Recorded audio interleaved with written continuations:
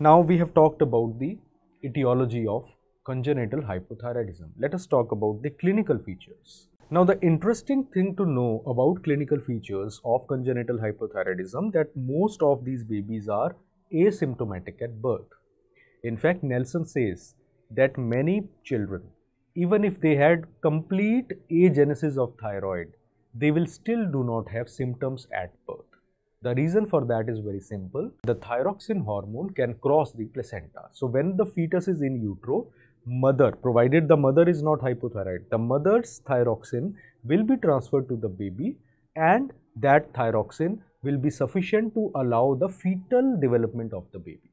So you will find that they are asymptomatic at birth, they have normal weight and normal length. If you do in a completely agenetic part, agenesis of thyroid gland, if you check for T4 levels, at the time of birth, they will be about 33% of the normal, despite there being no functioning thyroid tissue. This much amount of tissue, this much amount of thyroxine is good enough for a fetus. But as age will advance, now the mother is unable to give any more thyroxine to the baby, and so the sign and symptoms will start appearing. You will find that there will be, first of all, early signs. There are two important early signs that you need to know. The first early sign is there is a wide open anterior and posterior fontanelles. Usually posterior fontanelle is either closed at birth or it closes soon after birth. The posterior fontanelle size is, even if it is open at birth, it is about 0.5 centimeter or less than that. In these children, the posterior fontanelle can be larger than 0.5 centimeter, and anterior fontanelle, it can be widely open than normal. So wide open anterior or posterior fontanelle are one of the early clues. Along with, you will find that some children will have head size to be slightly increased. It will not be sufficient enough to cause macrocephaly, but it will be on the higher side, somewhere in the range of about between +1 and +2 standard deviation. Children who have increased head size, when you do imaging, you may find that there is some myxedema of the brain tissue which will be present. The second important early sign is the one on which super specialty one-liner has been asked in AIIMS entrance exam. In bracket you would write MCQ. Prolongation of clinical jaundice. Clinical jaundice in term babies usually tends to improve. The physiological jaundice tends to improve by about 2 weeks. If jaundice persists beyond 2 weeks in term and beyond 3 weeks in preterm, we call it as prolonged jaundice. One of the reasons for prolongation of jaundice is congenital hypothyroidism. Thyroxine is required for the maturation of conjugation ability of liver. If that is not there, there will be prolonged unconjugated hyperbilirubinemia in the patient. So presence of these two signs are considered to be early markers. They both will appear in the first 15 to 20 days.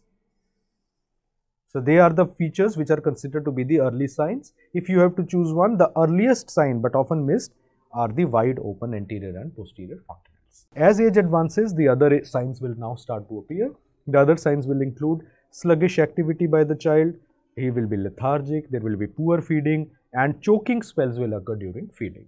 There will be constipation in the child, hypothermia will be there will be skin mottling of the peripheries. There will be macroglossia, large sized tongue will be present. This is important, visual can be asked on this. This large tongue can produce apneic episodes, there will be noisy breathing and nasal obstruction can be produced. And along with that, there will be cardiovascular changes like bradycardia. Some children, if when you do chest x-ray, you can find cardiomegaly in them. Edema of the genitalia will be there. There will be umbilical hernia because the tone of the anterior abdominal muscle will be decreased. Some children have generalized hypotonia as well. And macrocytic anemia is also found to be present in these individuals. So in umbilical hernia, you can put a line, one point, and add some may be associated with generalized hypotonia also. Moving further, about 10% will have congenital anomalies. No specific pattern has been seen, but it is found that cardiovascular system is the most commonly affected organ system where congenital anomalies are seen. A significant number of them also are found to have thyroglossal duct persistence. So abnormal persistence of the thyroglossal duct can be seen in some individuals. As age progresses and the disease remains undetected or untreated, particularly beyond the 3 to 4 months of age, you will find features like now other features like stunted growth, short limbs will appear, there will be persistence of open fontanelles, there will be delayed dentition, hypertelorism with flat nasal bridge. Myxedema will occur, particularly in the skin of the eyelids, there is back of the hands and the external genitalia. There will be coarse, brittle, scanty hair with low posterior hairline. Nelson says when these children try to, do like this, prominent wrinkles will be seen on their low posterior hairline. Also, their scalp is also found to be thickened. So, you can write they also have a thickened scalp. This posterior hairline shows extensive wrinkles. Then there is a dry scaly skin with short and broad hands. Generalized pallor will be seen with carotenemia. It can impart a sallow, pale, yellowish white kind of appearance to the skin of these children. Developmental delay will be common. Initially, motor delay will be seen. If the condition remains undetected, intellectual dysfunction features will also start to appear. Hoarseness of voice, particularly when the child cries, that is a prominent feature. So, if I have to show you a photograph, look at this child. This was a child who was diagnosed with congenital hypothyroidism. This child is having some of the features like there is a large tongue which is present and there is a flat nasal bridge as well. Upper part of the nasal bridge is also flat. Once I was discussing this, one of the students said, "Sir, the child is lethargic also." I asked why? "Sir, child is sleepy." Lethargy does not mean sleepy. Lethargy means abnormally sleepy or difficult to awake. So, looking at a photograph, you will not say a person is lethargic or not.